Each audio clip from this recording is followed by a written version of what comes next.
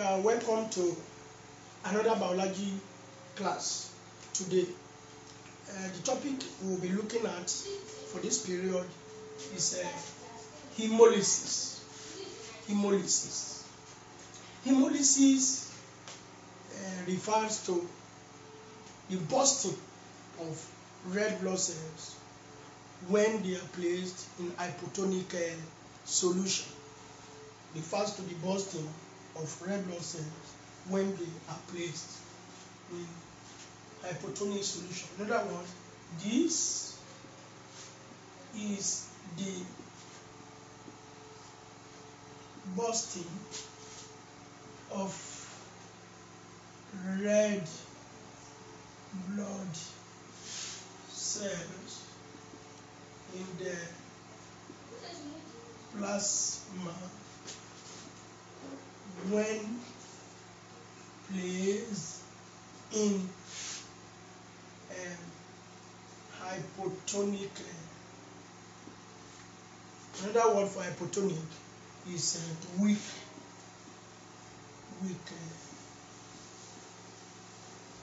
solution. Now, the red blood cells are found surrounded by the plasma, and assuming that this is our own red blood cell being surrounded by the plasma. Now what we are saying is that the amount of sodium chloride, the concentration of sodium chloride in both the red blood cell and the plasma is about 0.9%. So this one has like 0.9% sodium chloride, and this one also has 0.9% sodium chloride. Why? Because cells of plants and animals tends to do well when they are in isotonic, isotonic situations, isotonic condition. So the concentration of sodium chloride in the plasma and that of the red blood cell are almost exactly the same. That speaks of equilibrium between the concentration of the solute in the plasma and that of the red blood cell. Now, if anything happens that changes the concentration of sodium chloride, in the plasma, especially when the concentration reduces to like maybe 0.5, anything that reduces the concentration of sodium chloride to 0.5 will cause endosmosis to take place into the red blood cells, and that will create a pressure inside the red blood cell. The volume of red blood cells will increase because of endosmosis, influx of water molecules. And if this one happens, then there will be bursting of the red blood cells. For example, if we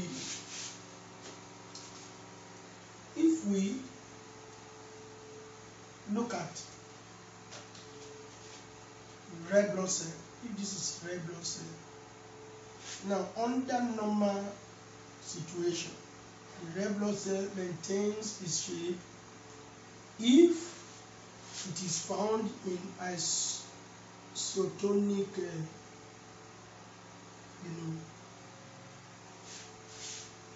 situation.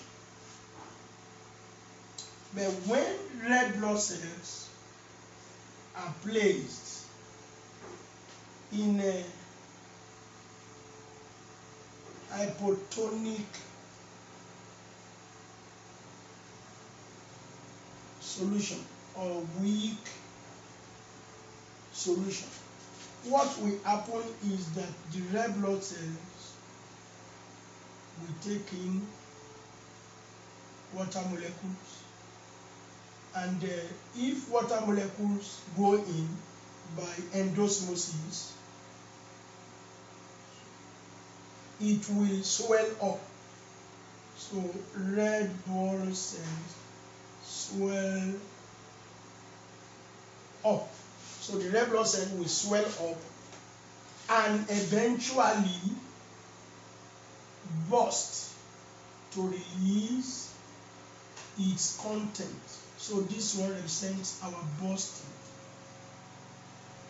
So this process of bursting or splitting open to release, its contents into the plasma is called hemolysis. It's called hemolysis. It's referred to as hemolysis. Now, if the red blood cells is placed in hypertonic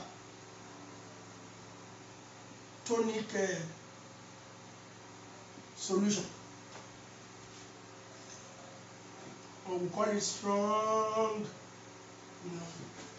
solution, then water will move out of the red blood cells, and the red blood cells will definitely shrink. So red blood cells shrinks. It will shrink. The cell will still be there, having its nucleus, but it will shrink in this case. And if this one shrinks, this process of shrinkage is called crenation. So crenation is the shrinking of animal cells when placed in hypertonic or strong solution. Then when red blood cells are surrounded by plasma with the same concentration of sodium chloride with the inside of the cell, it is said to be in isotonic situation or equilibrium. So the cell will function very well. But when red blood cells are placed in weak solutions, then they take in water by endosmosis, swell up, and burst to release the contents that are there. Now, the illustration of this can be shown if red blood cells are placed in distilled water, which is an example of weak solution. Hemolysis will take place as it is. But if red blood cells are placed in hypertonic solution, very strong solution, then exosmosis will take place. Water molecules will move out by exosmosis, and the cell will do what? Will shrink. It's going to shrink. The cell will shrink, and that shrinkage is called crenation. It's called crenation, and that is why those who use one of the situations that can cause crenation is when somebody takes Epsom salt. When Epsom salt is taken, for example, we have people that take Epsom salt. When they take Epsom salt, Epsom salt is magnesium tetraoxosulfate 6. It's magnesium tetraoxosulfate 6. It's a salt.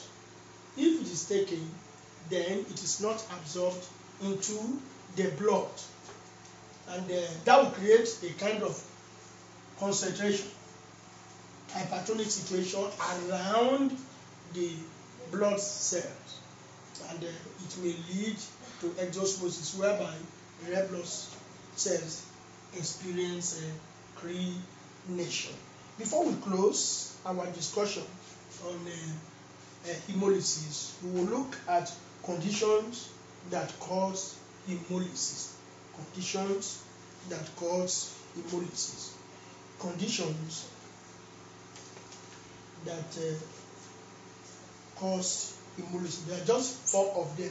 Use the conditions to round up the class. Conditions that cause hemolysis. Conditions that cause hemolysis. Conditions that cause hemolysis in animal cells. 1. When there is disease attack. When an animal is attacked by diseases, it topples the normal functioning of the cell, and there could be hemolysis of the cells. When there is food or drug abuse, when any animal abuses drugs, then it will cause malfunctioning of the cells, and it could create a concentration